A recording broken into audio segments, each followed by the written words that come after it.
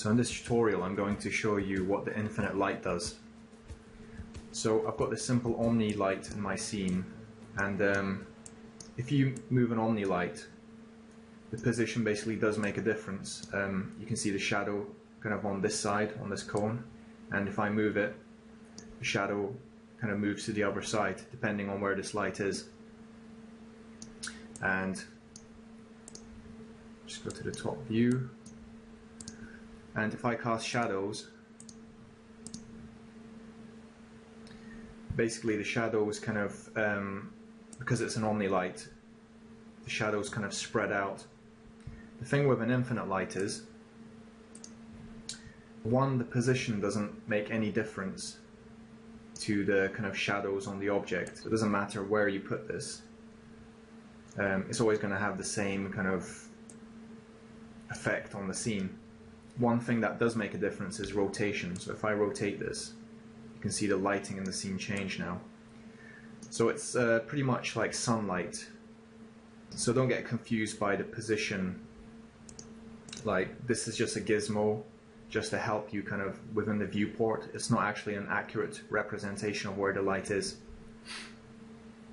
And if I render the scene, you'll notice the shadows don't spread out like the omni light. They pretty much kind of stay pointing in one direction. So if I just rotate this to a different direction and render, maybe look from above slightly, yeah, you can basically see the light, the shadows pointing in exactly the same direction. But with an omni light, we get kind of a spread. So that's what an infinite light is. And the sunlight is basically just like an infinite light, but with some extra controls added on. So I'm just going to create a sunlight in the scene. And if we click this tag here, we basically get to choose a day, a time, and we even get a latitude and longitude to enter coordinates. So if you go on Google Maps and get the location for London, you can enter that in here and set the time and day, and it should give you like an accurate kind of sunlight depending on these settings. So I'm just going to try the settings today.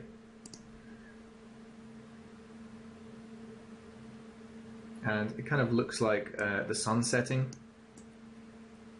And another thing to note with the sunlight is west to east is basically along the x-axis. So let me try maybe 10 o'clock. So 10 o'clock's the morning and the shadows are pointing this way, which means the sun's kind of over in the east. And then if I set this to 1900, 19 hours, that's too dark. Try 17. Wow, that made a huge difference. I think it's slightly exaggerating.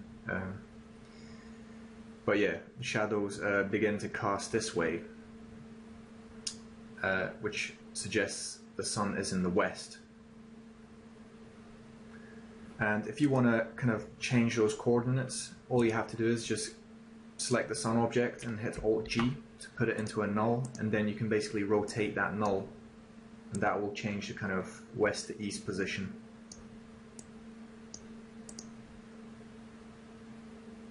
So that's one workaround. So that's a very brief look at the infinite light and the sunlight, and thanks for watching.